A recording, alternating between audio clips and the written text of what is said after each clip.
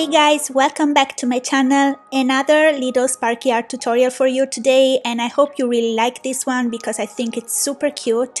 As you can see from the title, today I'm gonna teach you how you can create beautiful glittery rainbow of tears or sparkling freckles effect or any type of facials, rainbowy, glittery decorations that you want to make.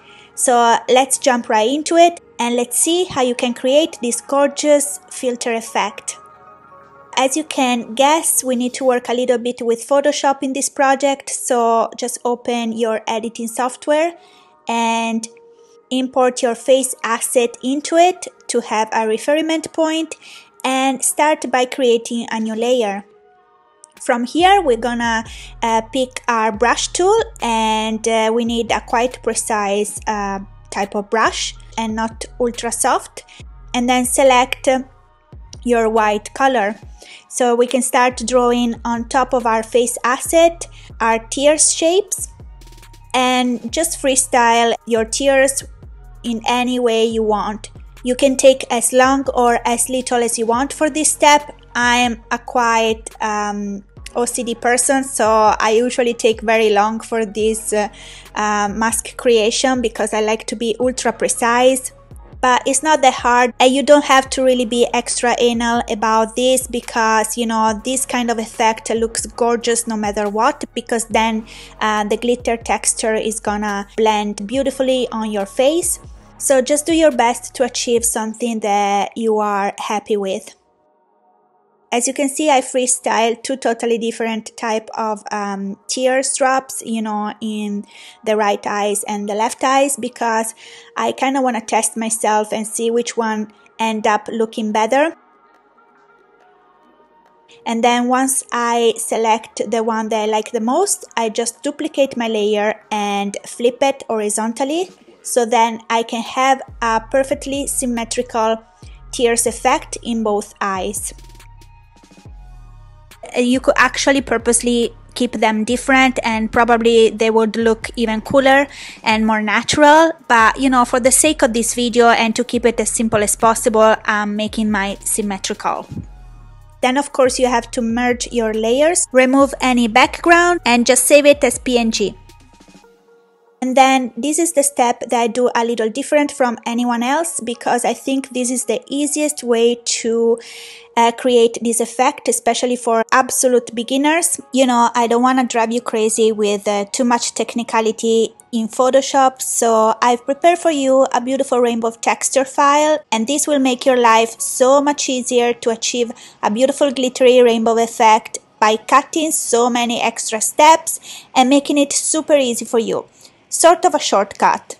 So just import your glitter texture inside your Photoshop, and then you just want to, you know, overlaps this rainbow of texture on top of your tears mask. And the secret here is, if you leave your glitter texture just as big as your whole layer, you will end up having not many colors per each tears, while instead my goal is to include all the colors of the rainbow that you can see in my glitter texture per each tears. So the only way to achieve that is to reduce the size of your glitter texture in a way that you can literally fit all the colors of your rainbow texture on each teardrops. Just like that. And you are gonna duplicate this same texture and reposition it on the other eyes, so you will end up with two beautiful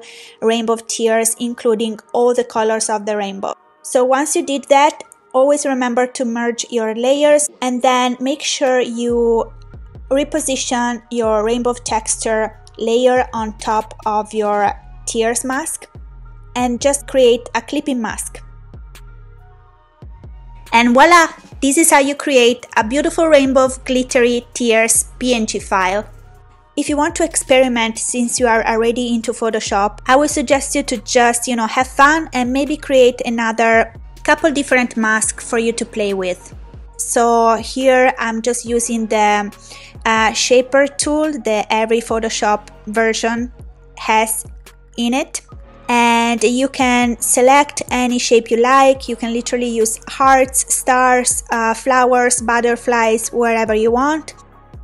I'm gonna use stars just, for demonstrational purposes, and just start drawing a different mask for your face, randomly placing them as if they were freckles, so mostly on the cheekbones area, or if you like also over the bridge of your nose, whatever you prefer.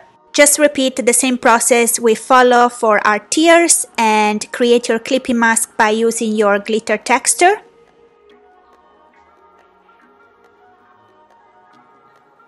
And there you go. You have two beautiful glittery rainbow masks ready to be used and inserted in your Sparky R filter. Then from here, of course, just open a new project, add a face mesh, and this is a shortcut that will automatically include you even a face tracker. Then of course create your material for your face mesh. You can call this one tears. Let's call even our face mesh with the same name, because later on we will add even our stars, so we don't get confused. Then by selecting your tears material, go on your inspector panel and change the shader type from standard to physically based. And this automatically gives us a lot more options in terms of controlling the metallic effect, the roughness, and the occlusion. Then on your albedo, you want to select your texture. So we want to import our beautiful rainbow tears mask that we just create on Photoshop. And as you can see, you end up with this kind of glossy rainbow tears. So first things we want to do is to maximize our metallic effect and bring the roughness medium level as well. Then you want to check the normal options, and on texture you want to import your glitter texture.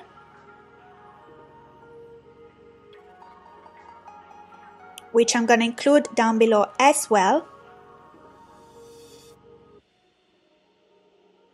And as you can see, your tears looks much more glittery, but they are quite dark. So from this stage, we want to go a bit downward and check the environment box. And on the texture, we want to import from ER library, so click search library, the sunset texture, import free. And voila, we already brighten up our beautiful glittery tears a lot. So if you play with the rotation, let's stop her motion, you can see that you can kind of control the environment light, but we want to adjust the roughness a little bit. And also I want to bring forward a bit more the pink of my rainbow tears, so I'm gonna go back to albedo and click my color square, and then I'm gonna select a pinkish, not too dark, quite pastel pink. You can see on the square down here which type of color I'm using, but you can see by adding a little pink hue you can make your tears more rainbowish with more pink in it, and I like it more. See the difference? Just like so, okay?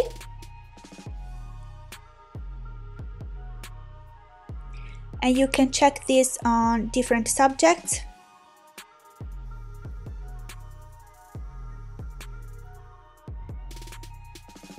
So just to give you a better understanding of the power of your environment texture, let's try to change texture, and we go into the AR library. And we are using the sunset right now, but let's for instance swipe it with the studio texture. And voila, you have black glittery tears. So So this is just to give you a better sense of how much you can create just by twigging things here and there. And literally there's so many possibilities. It's all about your own creativity. And this is how you create gorgeous rainbow of tears effect that perfectly follow your face movements. Now we can apply the exact same technique with our stars. Just add a new face mesh and repeat the exact same process.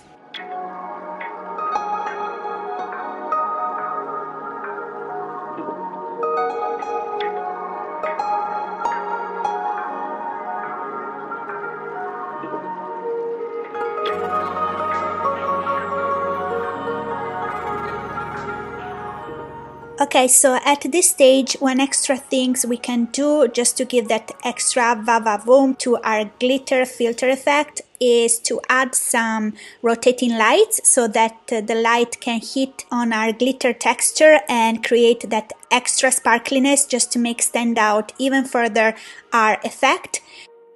So each project you start come by default with an ambient light and a directional light. So you can add as many lights as you want, and there are 3 different types.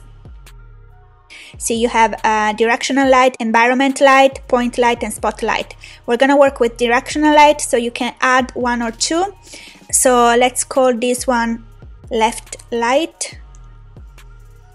Let's add just 1 more.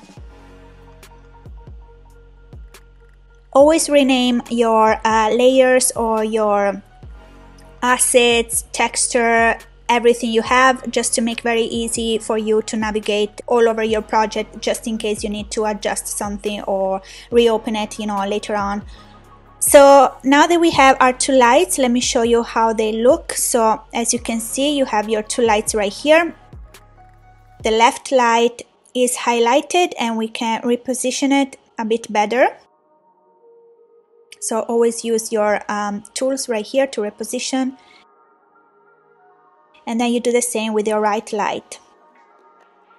Okay, once you have your 2 lights well positioned, go on View and Show Patch Editor and search for the Loop Animation patch. Then click and drag and look for Transition.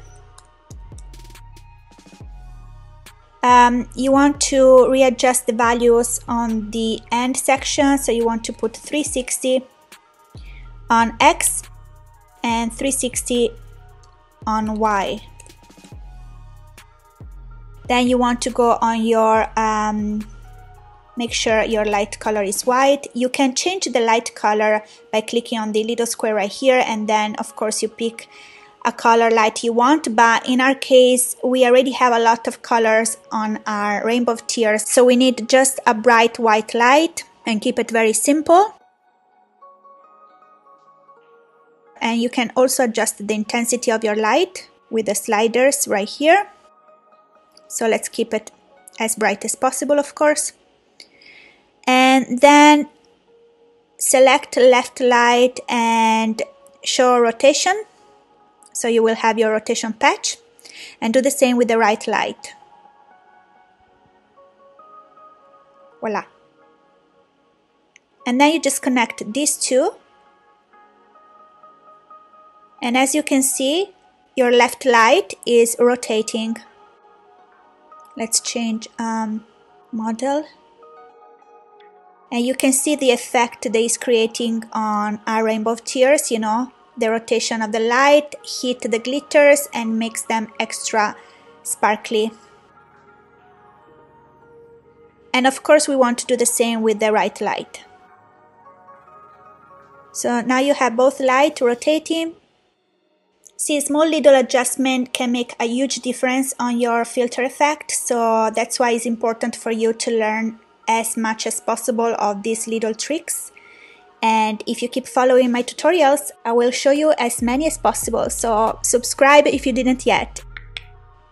Now, one thing you can do is to control the speed of your rotation, so that's another extra things you can have control over. See, you have the duration here is set at 1 second. You can make it slower by you know, changing to 3 seconds. Or you can make even more slow.